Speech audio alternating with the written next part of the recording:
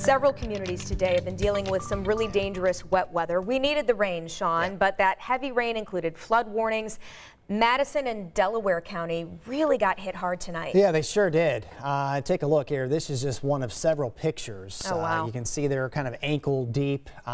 Too much, too soon. Sure. Some areas north and northeast of Indy picked up about 1 to 2 months worth of rain in less than 24 hours. Oh my goodness. Flash flood warnings have expired, but we still have flood warnings for portions of Hamilton and Tipton and Madison counties, and this is from earlier near Muncie. Muncie hit very hard, a lot of street flooding up there. This is from Elwood, from Anita Glaze. Micah in Anderson, you can see, and he said his brother there stands about 6'2", so you can see how deep that water was.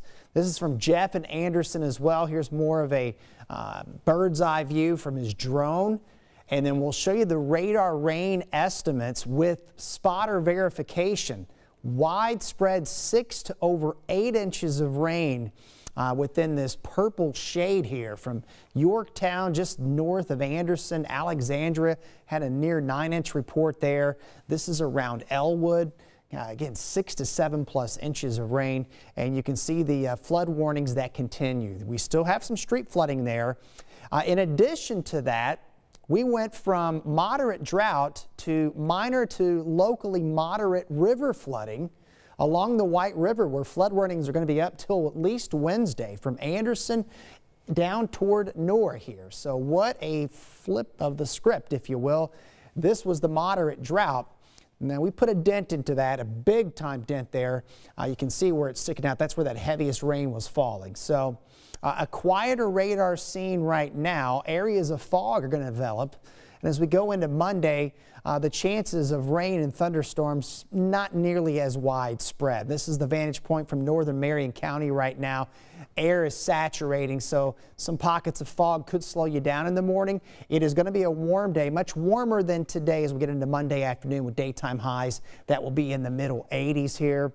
We got about a 40% chance of a shower or thunderstorm, but as we move forward, this will be the focus. This is Wednesday forecast highs in the middle 90s. When you team it up with the muggy air, it produces heat indices of 100 to 105.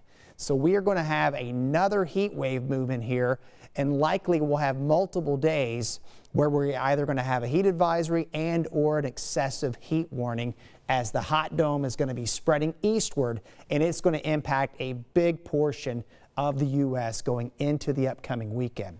So 85 but humid on Monday, 91 on Tuesday, forecasting 95 for a high, but the heat index again over 100. And we're really turning up the temperatures this weekend.